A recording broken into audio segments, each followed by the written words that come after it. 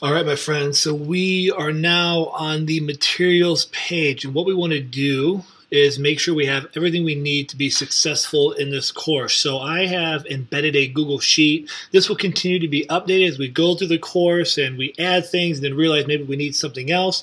But to get started, to get through at least lesson 1, everything that we need is right here. So what you can see here is the list of materials. And this set of materials I've embedded in a sheet just so it's easier for me to update as we go through.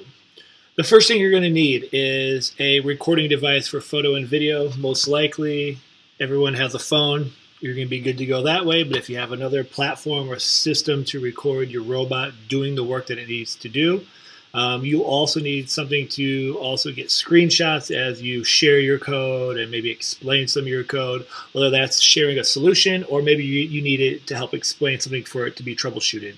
So just make sure you're familiar with how to screen share, you're familiar with how to take pictures and how to capture video. And if you need help with any of that, just please reach out. I will gladly help you one-on-one with that. The other thing you're going to need is access to the Slack channel. And in particular, you're going to be joining my Full Stack Learner Slack channel that has lots of different channels built in there. And in particular, we're going to be using for this course the channel called #Lego. And that's where we're going to be posting and promoting all our work for this course for us during this time together. So you will need to join the Slack channel, and there is a hyperlink right there for you. It'll take you right to the Full Stack Learner. Then you'll see the Lego channel there already equipped for you when you go ahead and get logged in. You're going to need the Lego EV3 Mindstorms kit. So I'm assuming you already have that because you're signed up for this course, but you're going to need that in order to do the work because everything is dependent on that kit.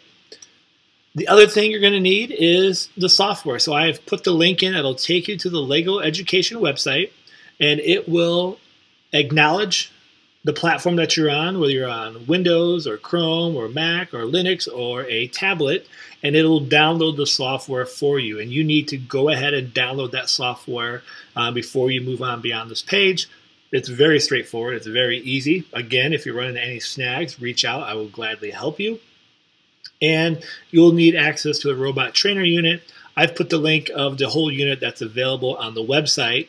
For this course, all things that I'll be showcasing will be the robot trainer unit that is exactly what you see on the website, but it's built into the software, which you'll actually see in the next video of how to access that. But you're going to need that because we're just going to follow that guide, because our goal, remember, is for you to be able to apply what you're using, what you're learning with your students. So by using this unit, you can then go ahead and modify it, tweak it as you need to use it within your classroom.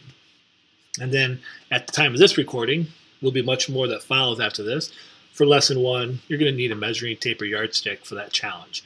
So these are the things that you're going to want to make sure you have ready before you move on to the next step.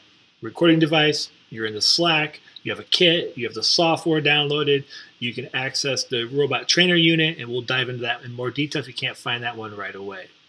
And before you move on, I have put the checklist here for you to access. So you need to answer yes to all 5 of these questions. Do you have the kit? All right, awesome. Do you have the software downloaded? Great, awesome. Have you joined Slack? Yes, awesome. Have you introduced yourself so we can learn who you are? And it also helps me see that you're in the Slack channel. And do you have a way to record video and photo of your work? And if you say yes to all that, then you can go ahead and click here, and we're going to dive into the EV3 software itself, a very, very quick overview of how it functions and works. We're not getting into all the things to program, but just how the software operates in a very general, open session. So get working, say yes to all those things. I look forward to seeing you over in Slack, and then when you're ready, bounce on over to the next step of exploring the software.